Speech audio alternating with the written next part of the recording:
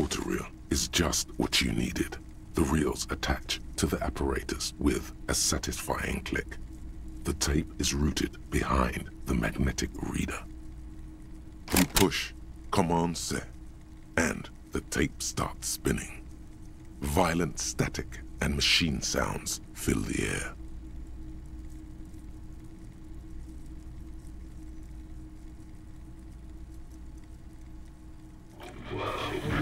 This isn't Revachol. This is a fucking village. I can almost see the elephants.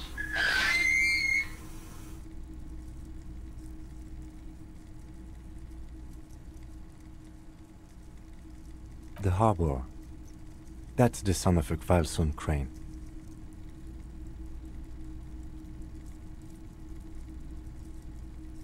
He's right.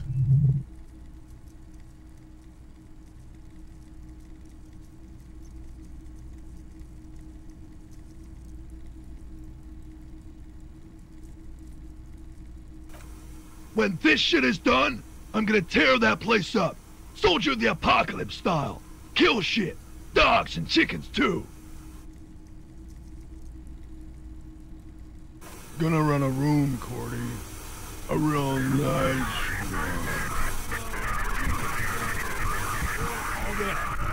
one. I don't give a shit. I'm fucking done. I'm done mentally. I'll fucking do them all in. Rape that disco cunt on the counter. You know, the dance a whore upstairs. Do it Kohoi style. Never did get that taste out of my mouth. The lieutenant presses the button marked Arrête on your porter reel. The tape stops spinning. End of recording. It seemed authentic enough. Probably recorded off the shortwave, then edited to seem more incriminating. He sounded like he was on patrol around the harbor walls.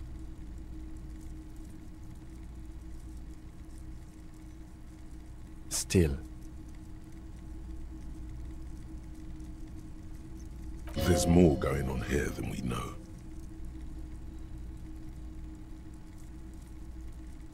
Corty could be short for Cortenard, one of the other mercenaries, the one he was talking to. Probably the mountain at the harbor gates. Mr. Right to Work.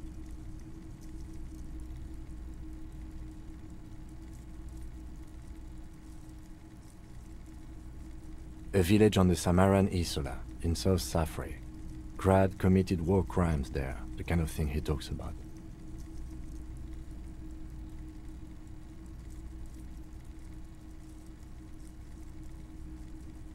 The South Safre conflict is an ongoing proxy war between Grad and Safre. It has been hot for 12 years, with the atrocities piling on, mostly committed by the Grad.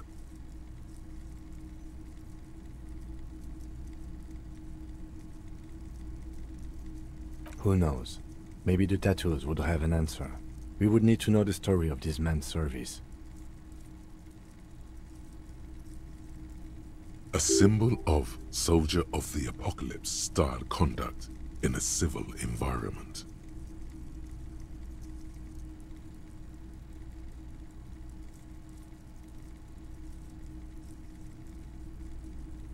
I think we've got a few more questions for Klaasje, don't you?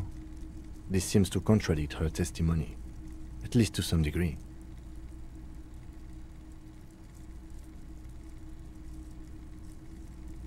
As you take out the tape, the boombox tunes itself back to the cheery radio again, spewing out beats like it's a Friday night. The contrast feels chilly, inappropriate even. Officer, it's a fine day for questions. Yeah? I did not. Mystery solved then. I kept wondering where it led. There may be more to this mystery at some later time. She's holding back. Let's make a mental note for now.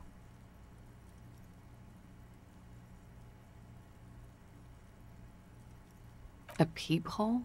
You mean like a hole in the wall? Yes, looking into your bedroom, miss.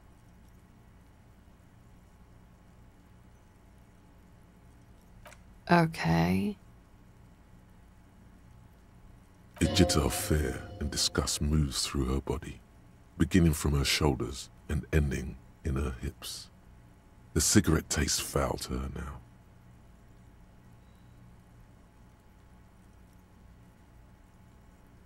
Do you think this is somehow connected to me?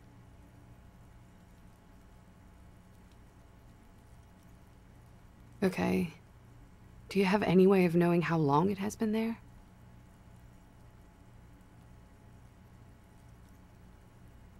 Unfortunately, no. But if I were to guess, long enough. The perforation is under the bookshelf on your wall. It should not be hard to cover with some tape.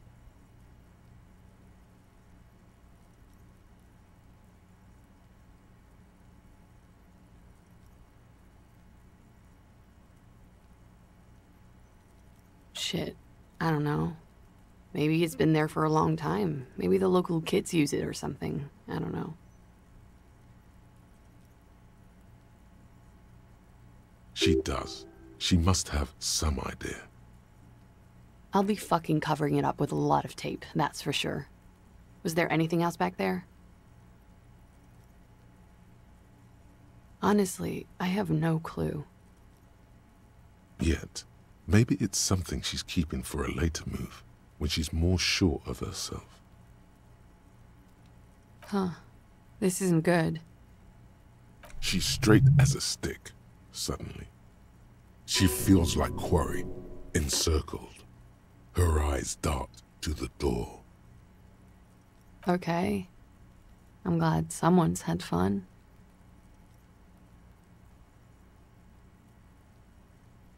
Mm-hmm. She's lost in thought, eyes narrowed, forehead furrowed. All right.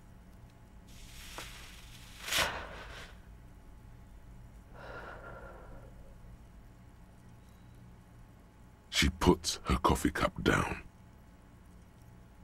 With a soft ring, as the porcelain meets the metal table. This does not surprise her. Did he? I never said he was a good man, or that he had good intentions. Only that he was never bad to me.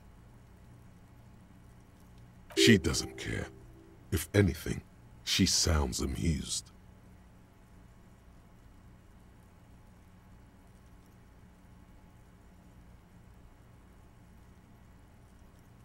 Where did they get this recording exactly? It's intercepted radio chatter of the deceased, recorded via a de-encryption station. It's authentic enough. Does he say he's gonna do it Soldier of the Apocalypse style? Yeah. That was practically his pickup line. A memory surfaces in her tired neocortex. It's not entirely unpleasant. Did he say whores a lot? Was he pretty much on the verge of doing it Kohoi style?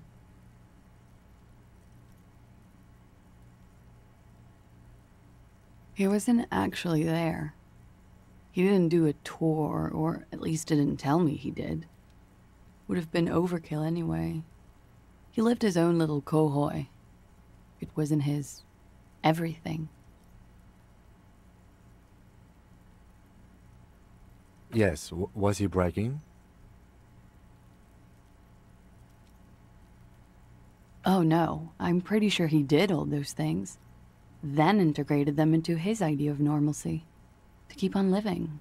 Until they just sort of turn into his, what's the word I'm looking for? She's quite observant about the human character. Trained to observe, even.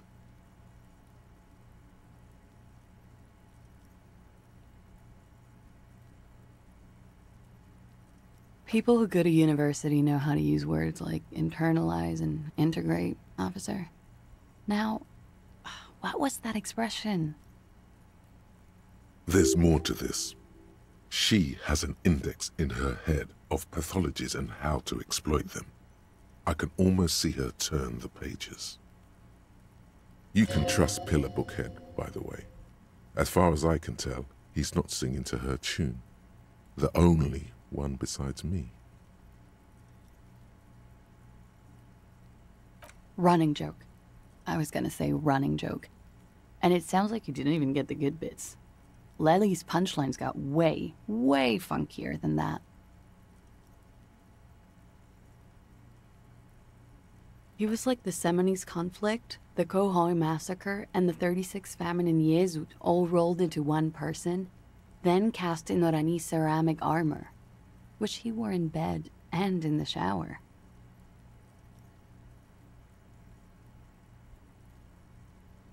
When he said he was done, and done mentally, it didn't sound like a joke. Sounded like a deeply troubled man.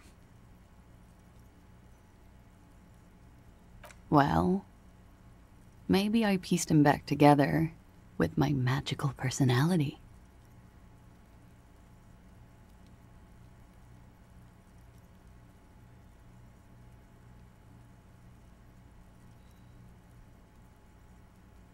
Afraid of what?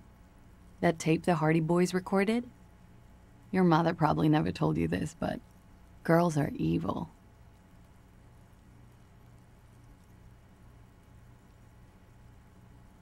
Had I the physical robustness and social support, I'd be in Khohoi. I would be tearing it up Soldier of the Apocalypse style.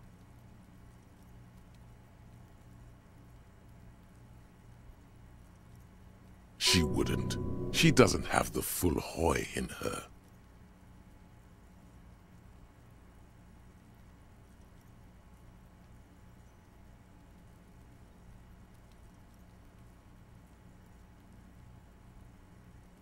Did he tell you he had actually done any of those things? He and Martinez, I mean?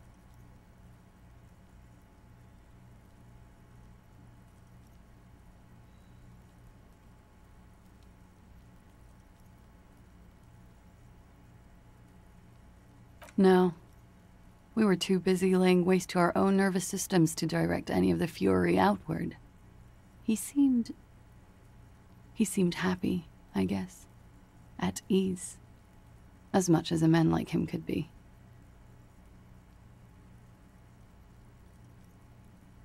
There is a small measure of pride in her that she could quell the rage in such a being.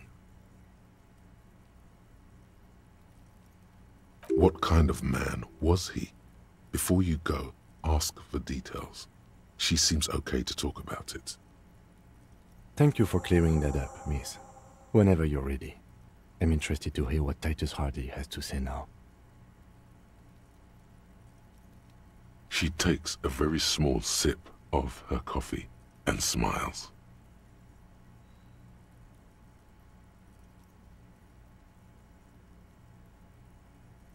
Not my favorite topic, but okay.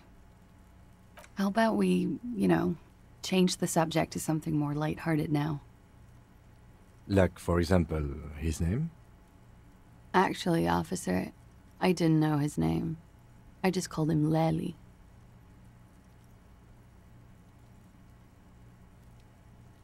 A nickname? I guess. He came from Lelystad. It's short for that. And it was his army name, apparently. He said his real name wasn't his. I tried to pry it out of him, but it was no use. Lelystad. That's a good start. We have a few questions you can help us with. A few things a field autopsy alone can't answer.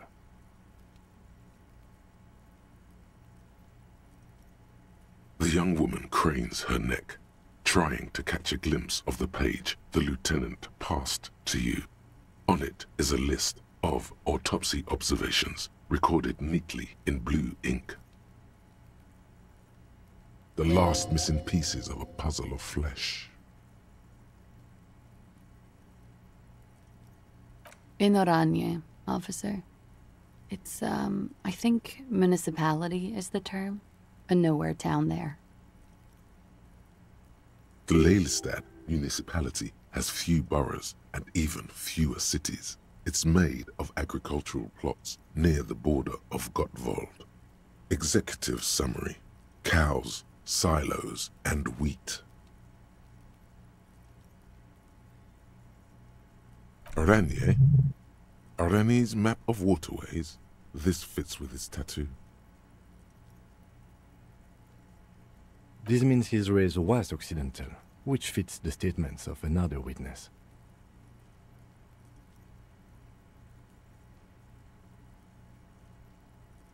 Yes, we were compatriots. Did that bring you together? No, he was too old for that. And from another part of Oranjenrijk. I didn't even understand his accent.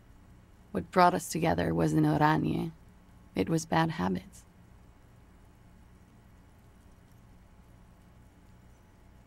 Sex, alcohol.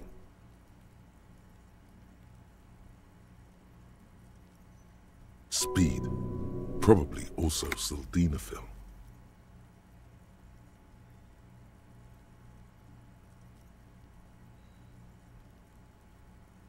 And violence. No love for Mother Oranje, but wasn't he a soldier? This could be worth pursuing.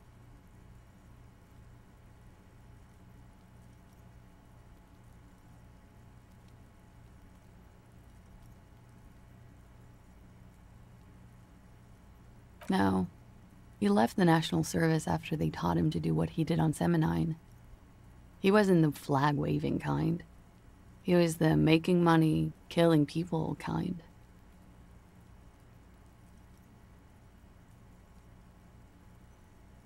He was by no means a stupid man. A people person, a small platoon leader, certainly not a patriot.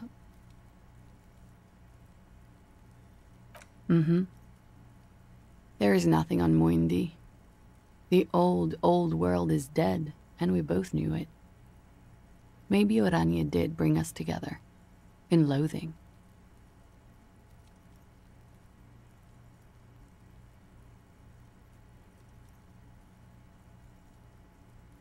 I love Revachol, though.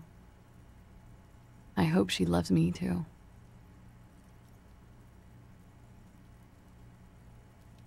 A column of air encircles her, brushing gently on the metallic silver fabric that covers her shoulders and her long, slender arms.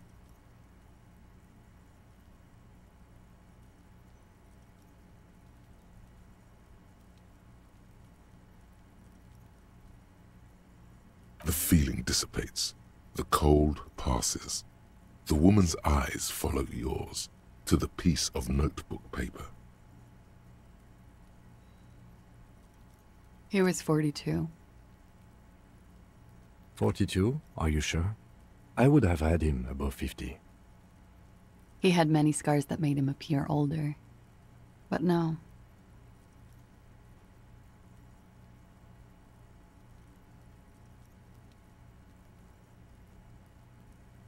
We even celebrated his birthday, like, some weeks ago. It was a funny 2 days. He had little reason to lie to me. Right again, officer.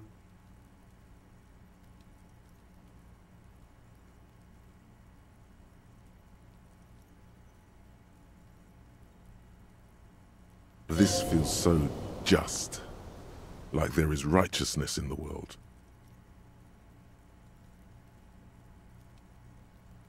Points aren't good. Have one, you old dog, before we all die.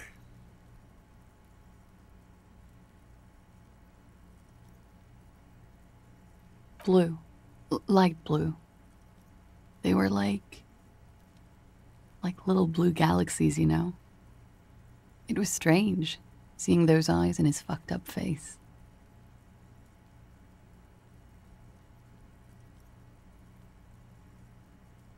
Pardon the swearing. I do him an injustice. He wasn't ugly. And he had a beautiful, soft voice. Very surprising, what with all the scarring. It was quite something, watching him speak. He had a combat wound on his chin and mouth? Yes. Severe. It made him look like half his face was cracking away in some strange smile. That and those eyes.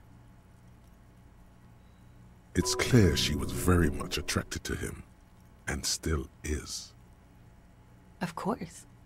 He was the most strangely beautiful man I've ever been with. And I mean that.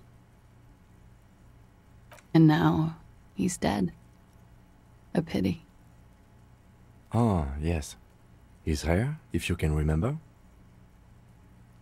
It was light brown, almost blonde. He darkened it with brilliantine, made it oily. Not nice to stroke. I couldn't convince him to leave it alone. No. Okay, sure. Here you go. What else are we missing, officer? Oh, that. It's clear she liked it. Quite a lot, yes. Sure, service history. It was mostly for showing off to chicks, though. How? Imagine him lying in bed. Freakish musculature laid out on the sheets. Scarred, of course. Tattooed. The sheets are dirty for some reason. Is this Orani's lit?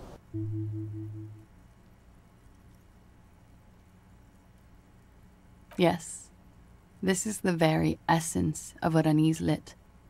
A moment's respite. Dark and hopeless as the struggle itself.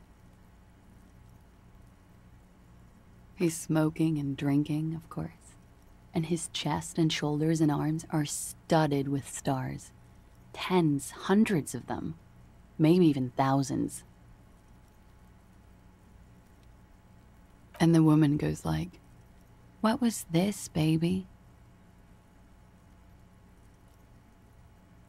And he says, "That was too hardcore. Don't ask me about that."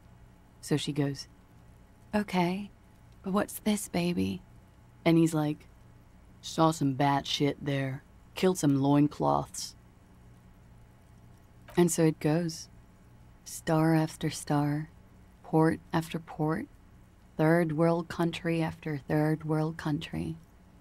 And he's done horrible things in every single one of them. Oh yeah. No thank you. I've seen enough of him dead. I can tell you what they meant without looking at them. Go on.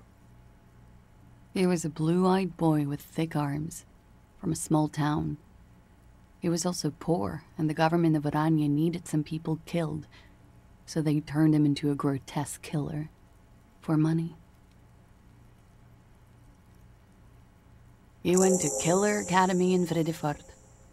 Then he killed some people on the Semenine Islands. And on other islands, too.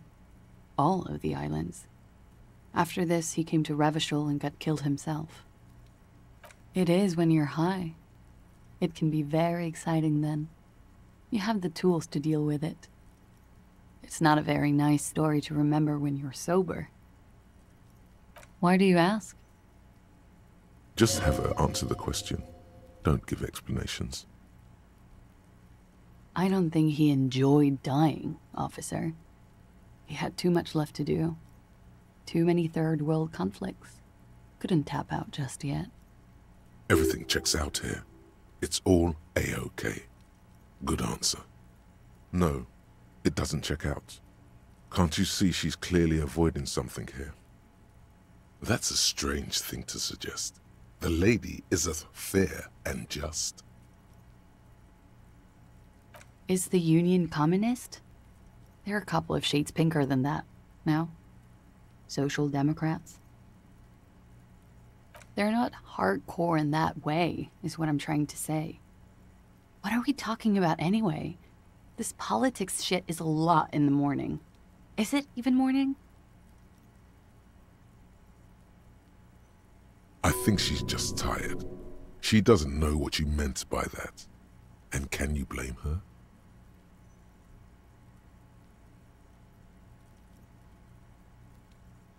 You could blame her, a little. It was a pretty straightforward question that she refused to answer.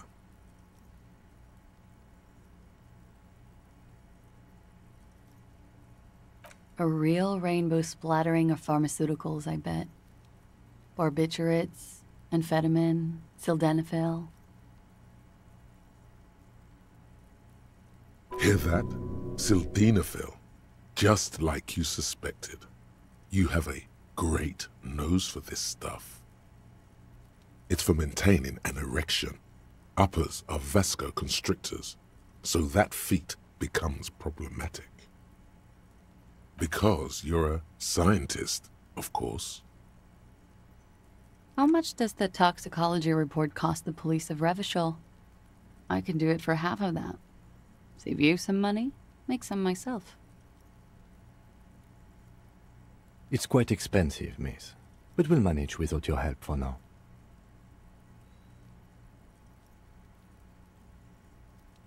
Good for you. What do you think it will tell us? I don't know how a semen sample works, officers. How many days after intercourse does it have to be? I don't even know if he had sex with someone else. We didn't go steady. Is she avoiding anything? Technically not. Technically not. Come on, man. Listen. You can't trust them. It's just you and me. All right. Coolly, gracefully, she pours herself more coffee. She looks at the dried petals in your palm, then lightly touches one with her fingernail. Chipped white polish covers the nail. It's long and sharp, like a mini dagger. The petal crumbles on contact. Pretty. Looks like a dried maybell. Is that the one you caught? Sambo style? Why was there a flower on the roof? I don't know, officer. Because of the wind? Or an admirer? Admires? I'm too old to be a debutante. And this place is no fashionable society. Question avoided. Let's conclude that she has admirers. Plenty of them.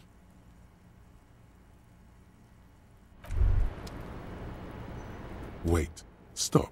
That man, bloated beyond all recognition, was 42? Below the damage, the weeks of decomposition, all the swollen indignity of mortality. He was 42 years old? How old are you? That's where this is going. 45,000 liters of raw alcohol has left its disfigurements. What lies beneath, you wonder?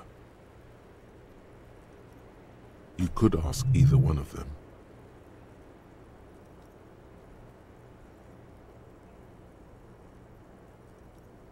Yes?